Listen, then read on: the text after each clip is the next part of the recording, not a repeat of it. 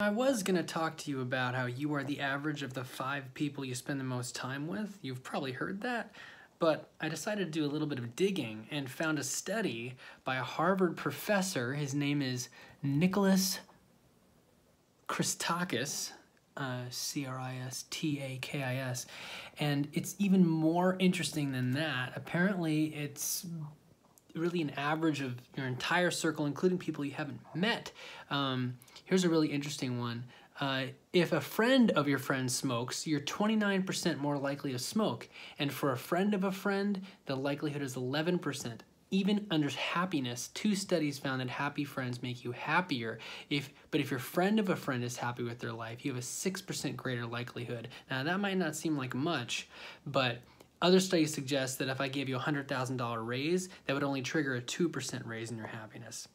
It's a lot to think about. Who are you surrounding yourself with?